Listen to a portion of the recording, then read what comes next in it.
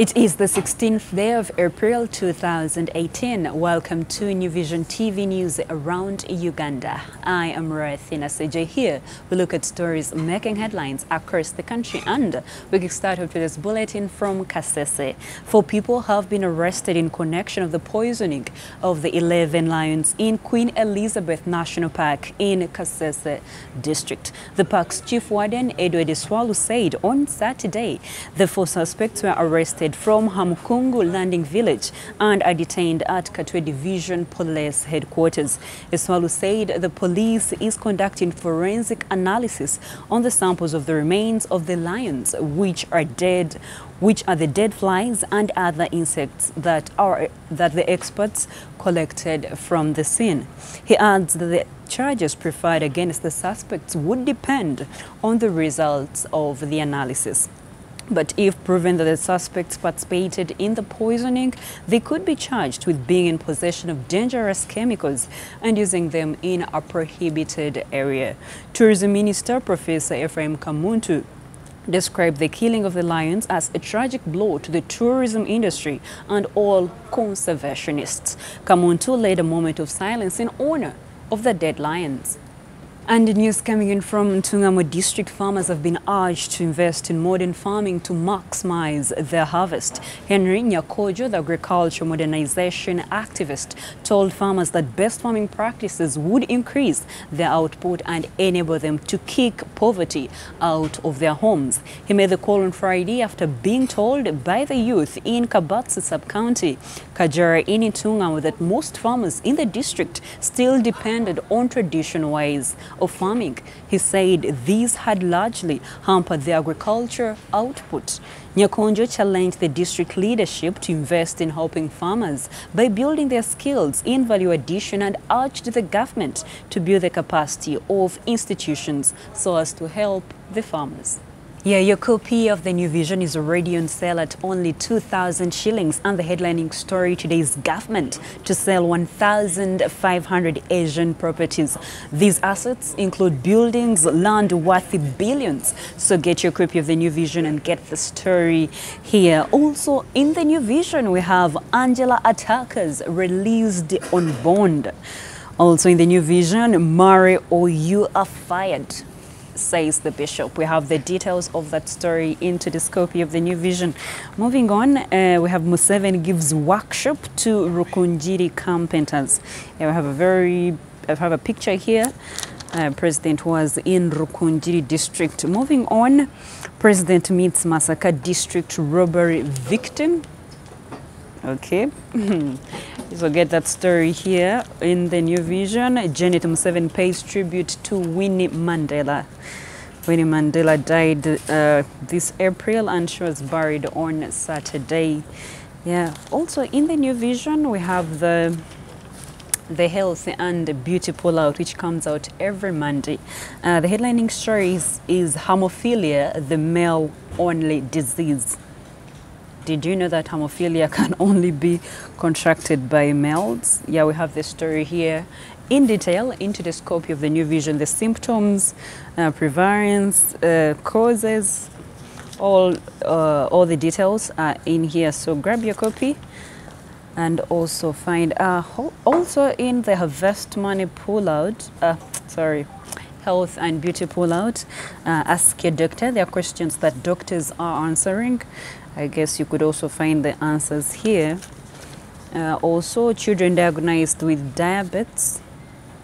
The stories were also right here in the health and beauty pullout. Yeah, also every Monday we have the infrastructure pullout. It's our best Monday offering. The headlining story is Uganda, Congo to boost trade. We have the story here, how Uganda and Congo are partnering to boost trade. Still in the infrastructure pullout, will the SGR transform Uganda? That is a question, and the answers are right here. So grab your copy of the New Vision at only 2,000 shillings and get those stories. Also, every Monday we have the jobs. If you're looking for a job, or you're tired of your career, or you think you can do something besides what you used to, the Monday paper gives you the jobs. And today's copy of the New Vision has 220 jobs. Trust me, if Ugandans get this copy every Monday, cases of unemployment will have reduced.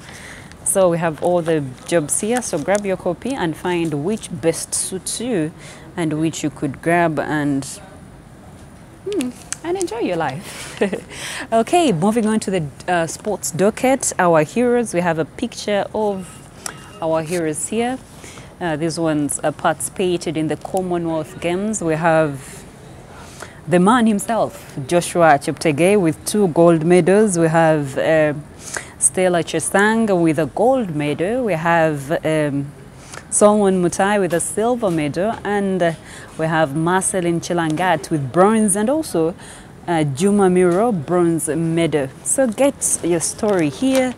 If you missed what was happening last week, New Vision, the sports segment, has it for you, how the events unfolded, how Cheptegei won 2 gold medals, and how our other champions won their medals. So grab your copy at only 2,000 shillings. And remember, we are the leading daily. Okay, away from the copy of the New Vision, let's continue with the stories that are making headlines across the country, and we move on to Soroti District.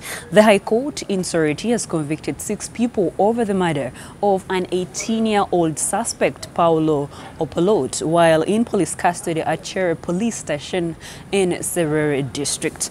The convicts include 2 police officers, James Ejotu, Emmanuel Nyotu, and Nyere Sub-County Internal Security Officer David Ekelu. Others are Moses Okui, his wife Christine Betty Atiang, and Julius Okurie, a brother of Okui. The resident judge, David Batema, said prosecution established that the convicts on January 12, 2014 murdered Opolot, who had been detained at Chere Police Station by strangling him in the cell. Opolot had allegedly defiled the daughter of Moses Okui and Christine Betty Atiang in Aksim Village, Serere District. Batema said court findings proved that the killers tied a rope around Opolot's neck after his mother declined to give 3 million shillings to the parents of the defiled girl. Finally, from Karamoja, transport to Karamoja has been paralyzed after most bridges were washed away by floods. On Sunday morning, Kaongole was washed away, making transport to Soroti difficult. Those traveling to Soroti and Napak districts have to travel to Mbale via Kapiripiriti, now a distance of 400 kilometers instead of the usual 161 kilometers and 22 kilometers respectively.